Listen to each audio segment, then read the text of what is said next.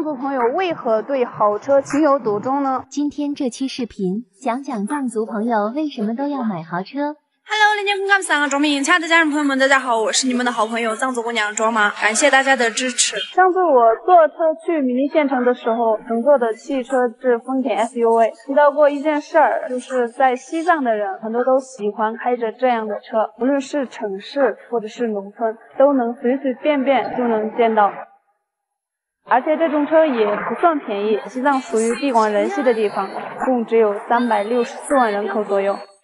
这么少的人口，藏族朋友是如何赚钱，从而买上这种好的车呢？今天这期视频呢，和大家分享一下其中的原因。以下的分析仅代表我个人的观点，如果有不足之处，还请批评指正。时代发展越来越好，来自农村的藏族朋友们赚钱的方式也就越来越多样了。一个地方的发展离不开资源的利用。西藏是旅游胜地，农村每家每户的房子都比较大，有的就弄成了民宿，为游客提供食宿。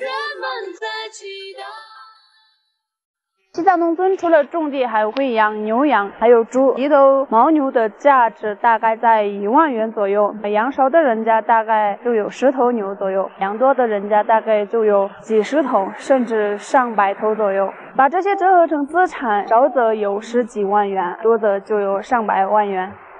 还有西藏种地生产的粮食，除了自己家里吃，多余的部分可以卖给市场。西藏每年的粮食量，除了保证自己够吃，还有富裕可以输送外地。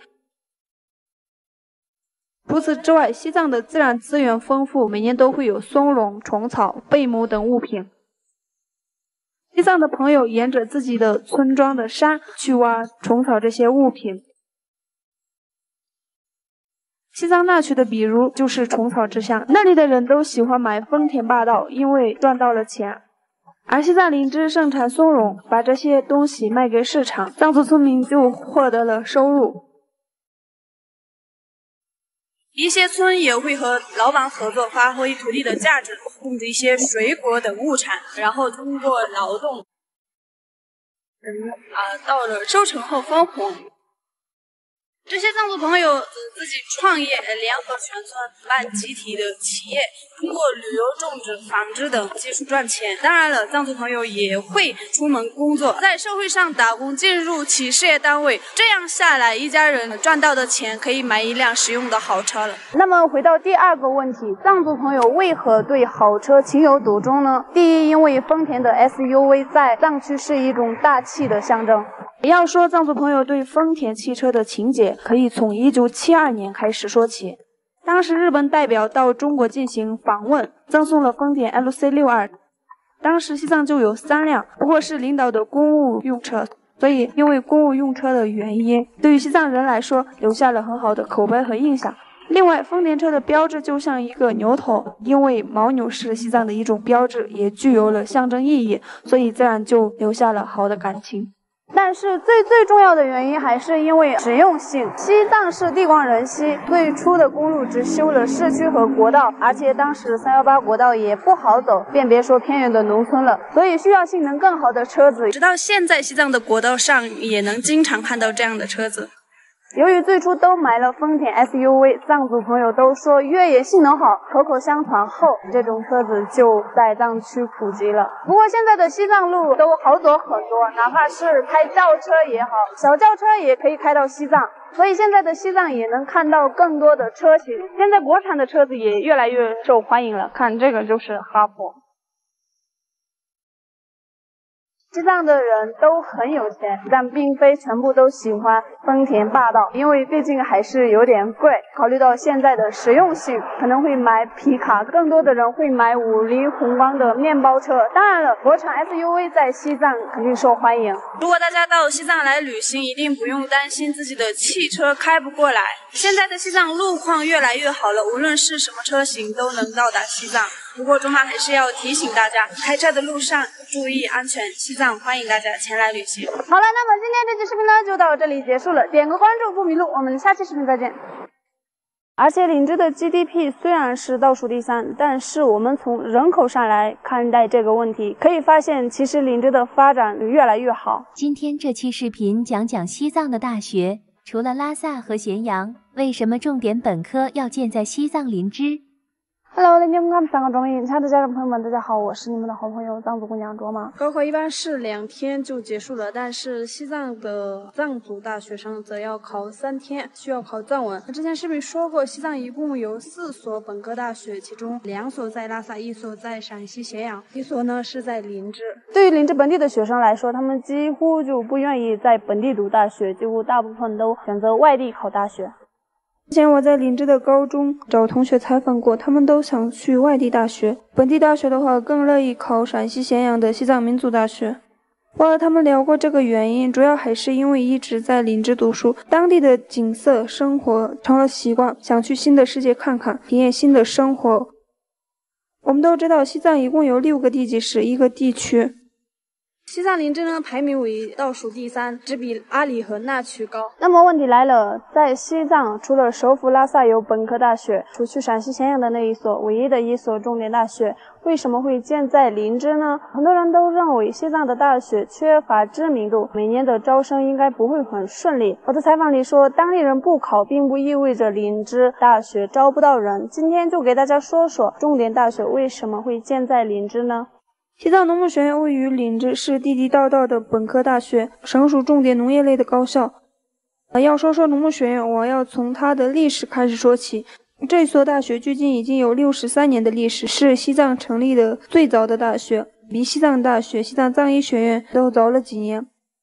要说西藏农牧学院和西藏民族大学的关系很深，因为最初是同一所学校，名字叫西藏公学，当时的地址就在陕西咸阳。 1965年7月，西藏工学院改名为西藏民族学院。1970年，西藏民族学院被撤销。这个时候的西藏没有一所本科大学，直到1971年决定恢复西藏民族学院，并且把地址迁到西藏。同年9月，选定西藏林芝巴依新村。10月，咸阳的农牧系教职工搬到西藏。1974年，陕西咸阳的西藏民族学院决定不迁校。 西藏林芝的学校改名为民族学院分院。一直到1978年，西藏林芝的民族学院分院才正式成为西藏农牧学院，是西藏第1所重点本科理工院校。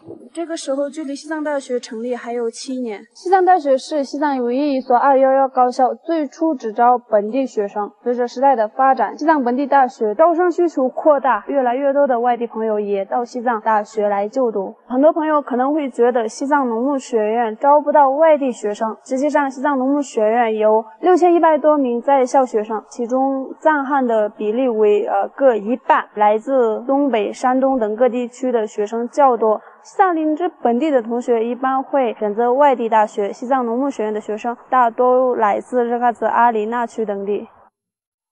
那么回到最开始的问题，西藏经济最好的城市是拉萨，所有无论是本科还是专科都集中在那里。 除了陕西咸阳，西藏经济第2的是日喀则，然后是昌都和山南。为什么西藏农牧学院会修建在林芝呢？其实原因很简单，因为西藏林芝的气候最好，距离拉萨也很近。拉萨的海拔比林芝高1000米左右，由于是西藏经济文化中心，所以大学都集中在拉萨。 而除了拉萨以外，林芝就是最适合修建大学的城市了。因为林芝的市区海拔2900米，山南的市区海拔3500米，日喀则市区海拔3800米，昌都市区海拔3200米，阿里市区海拔4200米，那曲市区海拔4500米。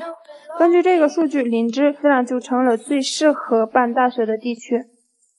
因为办大学需要招收外地学生，因为海拔，恐怕有一些学生不敢来了。西藏林芝不仅仅海拔低，而且树木森林多，也就是含氧量更充足。西藏其余几个地方的市区，要不是海拔高，要不是没有树，所以林芝被称为西藏的江南，一点都没有错。